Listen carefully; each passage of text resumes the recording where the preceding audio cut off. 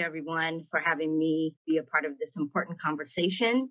My name is Adey T. I'm a community engagement organizer in Richmond, California with the Safe Return Project.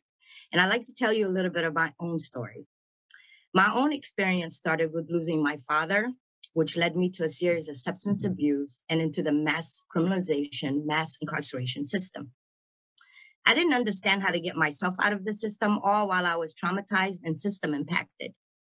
I didn't even understand the legal terms and what my responsibilities were because I had a public defender that was not informed and ready for my case. I didn't understand what my own recognizance or what a warrant meant upon my release. The lack of understanding led me to multiple arrests around missing court. However, because of my substance use and my trauma that was never addressed, every time I was arrested, it was for a different substance that I had with me, which gave the police motive to say I was trafficking drugs. The police controlled my narrative to fit their intent.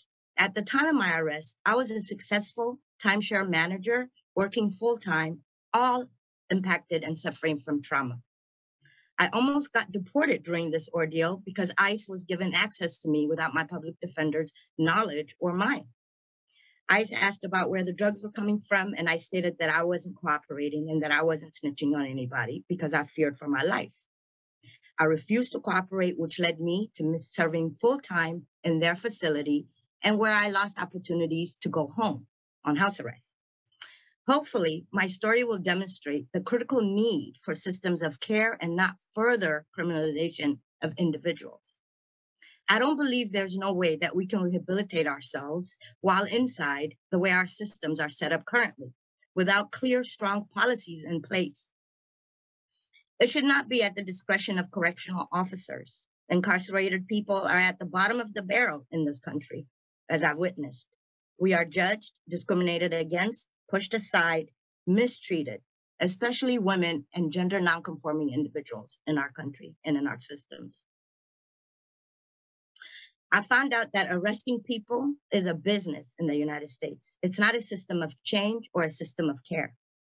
The root of policing comes from chattel slavery, and catching slaves is hard as a Black woman born in Africa, raised in America, to have faith in the system and the people that are running it and are upholding it. I believe the mass criminalization system was created by design, and we have to call it out for what it is. The system extracts people and puts them in jail for trauma, for addiction, for being poor. We have to stop arresting trauma. We have policies from the 1980s where we are seeing the consequences of the war on drugs now. We need structures for mass liberation and care, not harm and further criminalization. I'd like to give you guys an example. In 2020, in an effort to address COVID-19, the pandemic, inside the state's prisons, the CDCR implemented emergency measures to protect all those who live and work in our state prisons and the community at large by expediting the release of almost 3,500 individuals, serving a sentence for nonviolent offenses.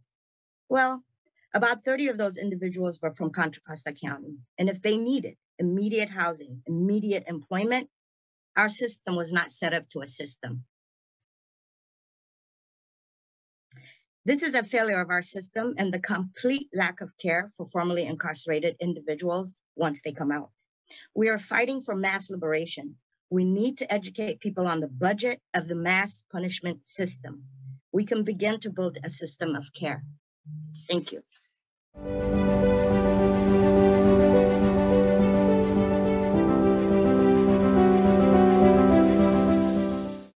For me, I just think that if you're spending $30 billion incarcerating people, you should spend $30 billion into their healing and reintegration, and also support them coming back into being a productive citizen. So, you know, if we're making money off of incarcerating people, let's make money off of healing people. I mean, really healing people and making sure that their basic needs are met. And one of those basic needs is definitely trauma healing, housing, education, employment. All of these things should be really a right. And the way our system currently is once you get incarcerated, you don't have any more rights. So we need to take a look at that too. So as far as I'm concerned, 30 billion for incarceration, 30 billion for reintegration.